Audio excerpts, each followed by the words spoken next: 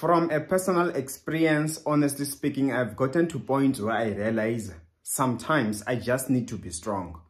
The situation, it is like this, things are the way they are, but I just have to be strong. And the moment I am strong, the moment I seek the face of God, seek for the guidance of God, He is able to take me through. That's why, because we can never live the rest of our life without some things that challenges us. That is why I want to pray for somebody, whoever you're going through something. I pray, may the Lord give you strength to go through it and to conquer it all. May the enemy of you never conquer you through that situation. In the name of Jesus Christ, I pray.